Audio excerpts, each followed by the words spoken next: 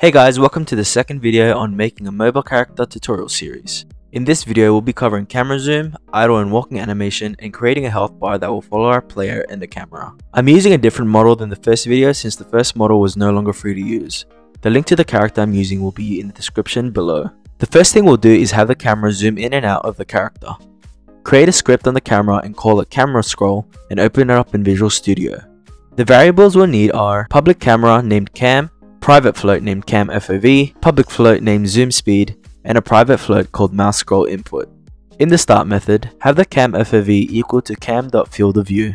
Then moving to update, have mouse scroll input equal to input.getAxis mouse scroll wheel, which is what we'll be using to zoom in and out.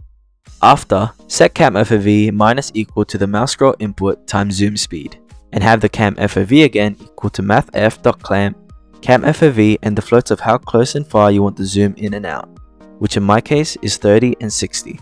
If you go to the inspector of the cam and I move the slider, this is what it will be using to zoom in and out. Back to the script, have cam.fieldofview equal to mathf.lerp cam.fieldofview cam FOV and the zoom speed. That's all for the scroll zoom in and out. Make sure to add your camera to the public camera variable we created earlier. If we play it, you can see it works perfectly fine. Sweet! Next, we'll deal with the character's animation. In this video, we'll just be doing a basic idle to walking animation and then back to idle. In the animator tab, we're going to create a blend tree. Double click the blend tree and create the parameter called speed. You can get rid of the blend parameter since I prefer to have it called speed to make things easier. Then you're going to add two motion fields and it will show you have two empty slots. In these slots, you will have to find your animations and put them there, with idle being on top and the walking animation right below it. In the bottom right, you can see if I move the slider, you can see 0 is idle, and the more you move it towards 1, it will slowly blend to the animation to the walking state. Now that's out of the way, go to your player and create a player animator script. You can have the code I'm about to show you in your player controller script, but I usually like having my animations in a separate script.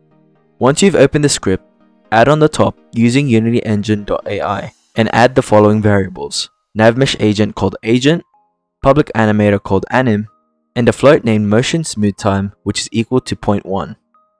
All that's needed in the start method is to have the agent equal to the get component navmesh agent.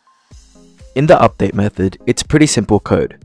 Create a float called speed and have that equal to the agent.velocity.magnitude divided by the agent.speed.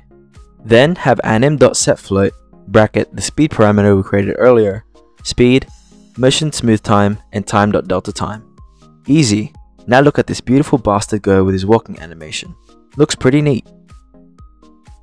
The last thing we're going to do is create a health bar UI above our player that will later code in some damage and healing.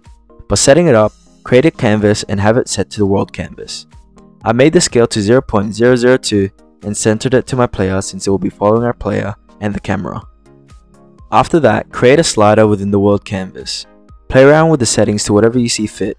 I usually get rid of that little knob and adjust the colors, having the color green as the health and the background as red. Keep this bit left to right. Even though it's not going the right way, we will use a magic of code to make sure it will go from right to left. Create a script in the world canvas game object and open it up in Visual Studio. We won't need a start method, and be sure to change the update method to late update. This part is very important. Make sure you have it as late update. All we need to write here is transform.lookat, camera.main.transform, and the transform.rotate 0, 180, and 0. We finally have a working player for now that looks decent for a Moba game. Unfortunately, that's the end of the video. Yeah, I know, I'm sad too. But don't worry, I will try and get these videos out regularly. I can't believe it took me 2 months to finally post this. Thanks for watching this quick tutorial, and I hope to see you all in the next one. Peace.